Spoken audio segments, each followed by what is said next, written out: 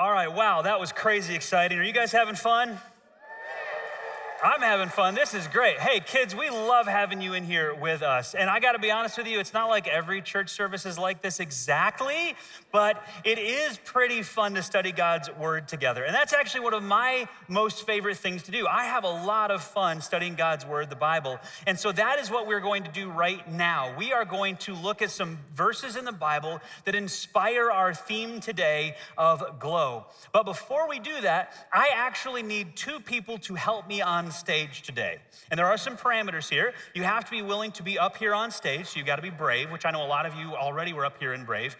And you've got to be under the age of 12, okay? So if you want to be a helper up here, I need two. You have to be under the age of 12 and willing to come up here. You can stand up right now, and then I've just got to pick people. So stand where you are, okay? And you guys were already on stage. You did an awesome job. So I'm gonna actually try to pick some people that maybe weren't on stage. I see a young lady right here. Would you come up here? You're one of them. Give her a hand. She's really brave. And then, let's see, right over here. I see you right there. Yes, you got your hand up. Come on up here. Thank you. Give him a hand too. Wow, you guys are so brave. Okay, let's see. Is this thing working? Can you give us your name? Scarlett. Nice to meet you, Scarlett. And what is your name? Ian. Ian. So Scarlett and Ian are here, and I have a question for both of you. First of all, just thank you for being up here. You guys can come in a little closer here. I've got a question for you. Do you guys like presents? You do? Okay, I'm surprised. I thought you wouldn't care for presents, but you do like presents. Okay, good. Well, I have a present for you, actually.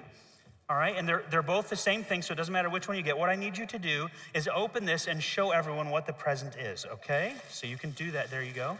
Take that. Okay, what is it? Is that what you wanted? Do you know what that is? Those are super cool, aren't they? He has no idea what this is, and she loves these. So she even knows what to do with it. It's a tea turtle. You can put the bag down if you want. Go ahead and flip that inside out. Isn't that cool? Now, do you know what's really neat about these things? They glow. These are glow-in-the-dark tea turtles. It's the only one. Yes, these are the only glow-in-the-dark tea turtles, and they are yours now. You get to keep them. But first, yes, you do. First, I want to show you what they do. Do you know what my kids do as soon as they get a glow-in-the-dark toy for like Christmas or birthday? They turn off the lights. They run into a dark room like a bathroom or a closet or something. They turn off the lights to see how bright does it glow. And we can do better than that right now. We're actually going to shine a flashlight on these to charge them up, and we're going to turn the lights down, and we're going to see how well they glow. Do you want to test these things? Let's see how they do, okay? All right, Ian, we're going to start with you over here. So go ahead and flip yours inside out. We're going to charge it up, okay? We're just going to shine this thing. I'm just going to hold it for a second because this is a super powerful flashlight. It's going to give you a suntan if you get this on you. Yeah, this is the only flashlight that comes with safety glasses. So, and it's not even a joke. It's actually true. Can we turn the lights down and see if that thing will glow? Go ahead. Let me try yours, Scarlett. Does that glow? Is it glowing? You might have to turn it down real low. Let's see if we can charge it up. Does it actually glow? Yeah. Does yours glow? Oh, yeah, there you go. It does. It works. Okay. Now, while you're admiring your toy, stay here for a second. I have a question to ask all of the kids out there. Have you ever had a glow-in-the-dark toy? Okay, here's the question for you. I have two questions for you about glow-in-the-dark toys. Do glow-in-the-dark toys shine on their own? No, they don't shine on their own, do they? They have to be charged up by some light source, right? You can put them out in the sun, you can put them under a lamp, you can shine a flashlight like this on them, and then they will glow. Second question, do glow-in-the-dark toys glow forever? No, they fade eventually, right? And they glow less and less over time. So, glow-in-the-dark toys, two things you need to remember. We'll actually put these on the screen for you. Glow-in-the-dark toys, they don't shine on their own, and they don't shine forever. And I want you to remember that, so I'm gonna ask you to say it with me now. First of all, glow-in-the-dark toys don't, and they don't. You guys are awesome. A+. Thank you guys for being up here. You can take those with you. You can take the bag with you if you want to. There you go. Thank you, Scarlett and Ian. Yeah, give them a hand for their bravery coming up here. You guys are awesome. Way to go. The reason I wanted to show you those glow-in-the-dark toys is because they're a lot like people who follow Jesus. God wants everyone who follows Jesus to be a light in the world. We might say a glow-in-the-dark Christian. That's what God wants his followers to be. Here's what Paul said to the church in Philippi. He said, do everything without complaining and arguing so that no one can criticize you. Live clean, innocent lives as children of God, shining like bright lights in a world full of crooked and perverse people. That world full of crooked and perverse people is a dark world. It's a dark place to be. And so Paul is saying, I want you to shine like Christians that are bright in a dark world. We could call them glow-in-the-dark Christians. That's what God wants you to be, a glow-in-the-dark Christians. But there's something really interesting about Christians that's just like those glow-in-the-dark toys. And that is, Christians don't shine on their own, and they don't shine forever. They don't shine on their own, and they don't shine forever. Peter said in 1 Peter 2, you are coming to Christ, that's Jesus, who is the living cornerstone of God's temple. He was rejected by people, but he was chosen by God for great honor. As a result, you can show others the goodness of God, for he, this is what's important, called you out of the darkness into his wonderful light. Now, what does that mean? The world can be a very dark place. People can be really mean. And there's lying and stealing and all sorts of bad things that people do. And God is calling you out of that dark world and into his wonderful light. See, he's the light source. Jesus is our light source. He's the one that can help you shine in the dark world, to glow in the dark as a Christian, because you can't do it on your own. When you give your life to Jesus, when you admit that you're not a good person on your own, and there's not enough good that you can do to be okay with God, and that it's only Jesus that's good enough for you, and you ask him to forgive you for your wrongs and to replace that with his good and to make you a part of his family, that's when you become a Christian who can then glow in the dark because you have a light source. Just like that flashlight was the light source for those toys, you have a light source that can charge you up, and that is Jesus. He is the light. The good is not in us. The good is just a reflection of Jesus in us, and we have to remember that. So the first truth I want you to take away from today is that Jesus is our light source. Can everybody say that with me? Jesus is our light source. Now for the second thing, glow-in-the-dark things don't shine on their own, and they don't shine forever, right? And here's what Jesus said about the light. In John 8, he said, I am the light of the world. So Jesus is our light source. If you follow me, you won't have to walk in darkness. If you what? If you follow me. I am the light of the world, Jesus says. He is the light source. If you follow me, you won't have to walk in darkness. Because why? You will have the light that leads to life. So how do you get charged with the light source? You have to what?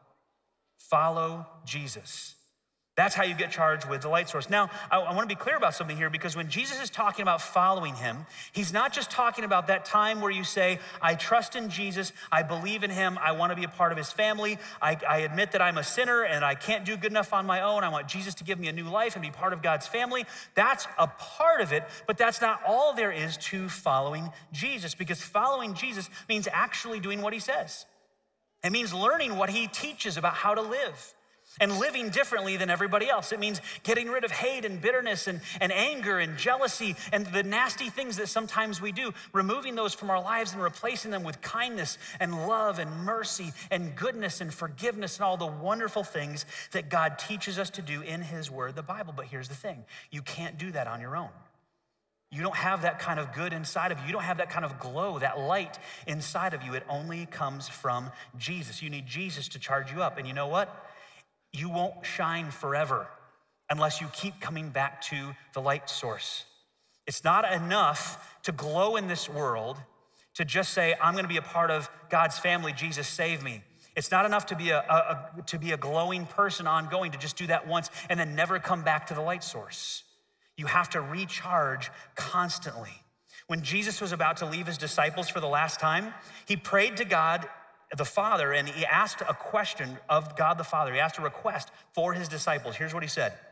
I have given them your word. This is Jesus talking to God the Father. I have given them your word. That's God's teaching. And the world hates them because they do not belong to the world, just as I do not belong to the world. And remember, the world is dark. The world is full of nastiness and sin and bad stuff. It's a dark place, but Jesus says, I'm not asking you to take them out of the world, but to keep them safe from the evil one. They do not belong to this world any more than I do. Make them holy by your truth. Teach them your what? Word, which is truth. Just as you sent me into the world, I am sending them into the world. Here's the thing. The world is a dark place, and yet Jesus says, I'm not asking you to take them out of the world. I know the world is dark. I know the world is crooked and perverse and full of bad things, but I'm not asking you to take them out. I'm asking you to protect them. I'm asking you to teach them.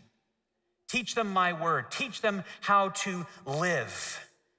And the way to keep doing that, the way to learn how to live, the way to recharge your glow is through God's word, which today we learn through what? The Bible.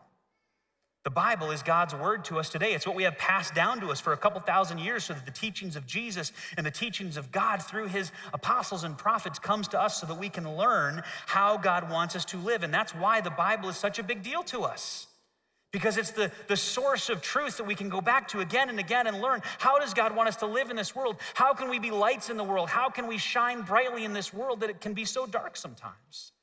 We learn how to do that from God's word. We learn that by studying God's word every day. We learn that by memorizing Bible verses. How many of you are in Awana and memorize Bible verses? Probably a good amount of you. We learn that by spending time talking with other people about God's word. All of those things help to recharge our glow. It helps us to follow Jesus as we live, to remember the way he wants us to live, to shine a light for Jesus everywhere we go with our friends, even if they don't act that way, even if sometimes they're mean to us. We still glow as lights if we're going back to the source, Jesus. It's not that that light can come from us. If it weren't for Jesus, we'd be in the darkness. But God calls us out of that darkness and into his wonderful light so that we can shine like bright lights in the dark world. So don't just read the Bible to get points or to check it off your list. Don't just read it because you feel guilty, like, oh, I should really read my Bible. Read it for a purpose. Read it with intention. Read it because you know this is doing something for me. This is doing something for my heart. This is recharging me to shine in this world. This is how I recharge so I can be a glow in the dark Christian. Now, I have a question for the teens and the adults in the room. Was that message really just for the kids? No. We all need a reminder of this. I needed this reminder this week to remember how important it is to go back to God's word again and again every single day so that I can be recharged. It's a different way of looking at your time in the Bible. So here's what I want you to do with me. If you are a teen or an adult or a kid, any age, and this is a reminder that you need from time to time, I'm gonna ask you to stand up with me right now. If you need this reminder from time to time to get back into God's word and recharge your glow, stand up with me. And if you don't want to stand, that's fine. No one's expecting you to. You may not be able to. That's perfectly fine. But we're also going to sing some songs in a little bit. So this way you're already ready for that. I want to give you one more thought before we do that. I'm going to pray. We're going to sing a couple more songs. One more thought. I just want to be absolutely clear. I am not saying that living as a good person in this world and shining brightly in the world is what makes you a part of God's family. That's what happens when you believe in Jesus and say, I admit that I'm a sinful person. I do bad things. I don't want to do that anymore. Jesus, I need you to take away my sin, and you paid for that on the cross. And I want your perfectness to be in my life, and I want to be a part of your family.